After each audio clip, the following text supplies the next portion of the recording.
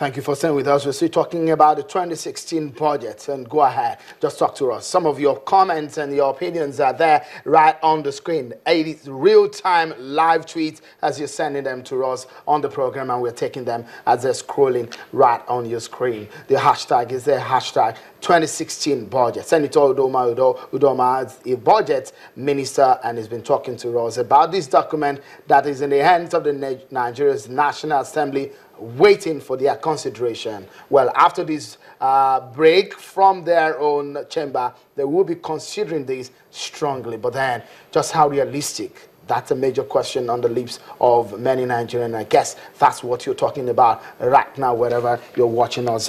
We're live to you from Lagos, Channels Television, the nation's news leader, and the 10th time winner of the Television Station of the Year award. Well, welcome back to the program. Well, Senator Udo Udoma, before we went on that break, I was asking about how we can fund the school feeding and just what impact it will have on the nation's economy. Because if you look at that, school children, a lot of people have estimated that it might be costing us just close to $1 trillion to feed these school children daily for a year.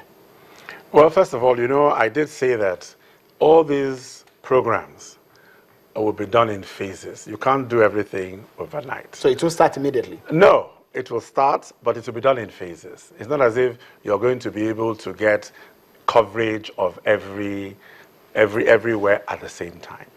And also, we're going to work with state governments, we're going to work with donor agencies and all that to achieve it. But you know, the thing about it is that there's a multiplier effect. People don't realize it. If you do a school feeding program, you actually stimulate the economy. You get farmers guaranteed market. You know, so you're stimulating more people to grow things because they know they have a guaranteed market for it. So there's a lot of things which you end up achieving, you know, when you do this program. So it's not just the money that is spent on it, it's the impact on the economy as a whole. Because the people supplying the food, the people growing the food and all that, they get money. They use that money, they buy produce, which are produced by manufacturers. So the demand for manufactured goods, whether toothpaste, whether this thing, goes up. The manufacturers now can expand production. So there's a multiplier effect in all this spending. People shouldn't just say it as just the school children. There's a multiplier effect. All right. It's just a moment. Let me take you through some of the MDAs, for example, because when we're talking about alternate sources of generating income for Nigeria, and a lot of people will naturally think about, the president actually talked about agriculture, talked about solid minerals and all of that. If you look at the budget for these ministries, for example, let's take on agriculture. The Ministry of Agriculture, for example, in year 2000, for the budget that is just presented, it has a total expenditure of about 76 billion. But if you look at last year, 2015, the budget was about 40 billion. So this difference, explain to us, can there be a major difference, a shift in that sector, for example, if we can get reasonably any source from it? Well, first of all, I mean, there's, as the numbers show, we're increasing our spend on agriculture. You know, we're increasing our spend, and we're going to use that money even more efficiently. But then agriculture is not just the spending on agriculture that helps agriculture. The spending on infrastructure helps agriculture. I mean, people grow food, they need to evacuate the food. So you have to have a transport system. They need to store the food. You have to have a power system.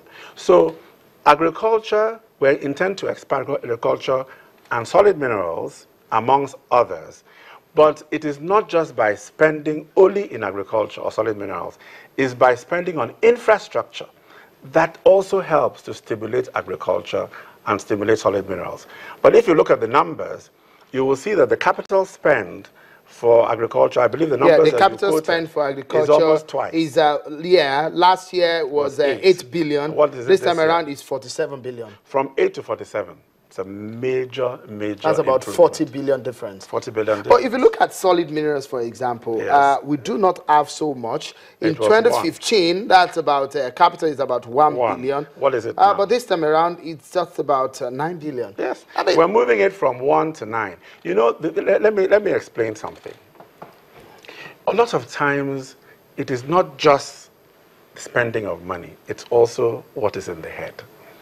Some of the initiatives which are being done in agriculture and being done in solid minerals is initiative of promoting new ways of doing things, new ideas.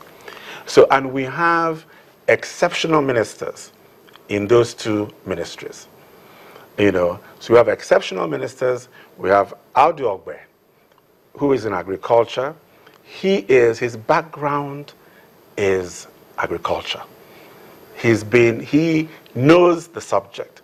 Now, Kayode Fayemi, everybody will agree, is a generalist.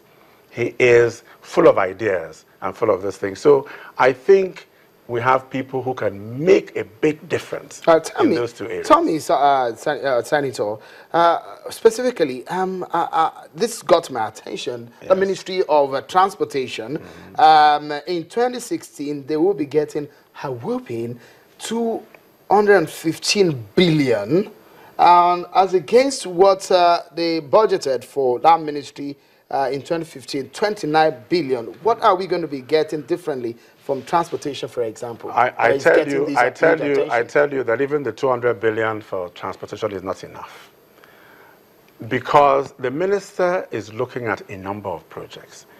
Right now, there are discussions with the Chinese over the possibility of a Lagos to Kano rail and also a Lagos to Calabar rail.